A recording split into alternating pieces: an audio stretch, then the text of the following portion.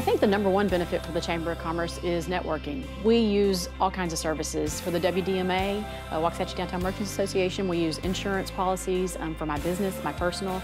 I use a lot of the restaurants that are parts of the chambers, and it gets to the point where whenever you get involved with the chamber, you start being friends with these people. So you're actually doing business with people you really like in your community. First of all, it's a promotional tool. We have over 700 members and it just keeps growing. So not only does it allow you to get your face in front of all of the chamber members, as a new business in Waxahachie, it's a necessity. They have so much to offer, from the promotional leg of it to the marketing leg of it, even the social media exposure that you get with all of their intense marketing and promoting of all the events in our community. They definitely promote the businesses that are involved.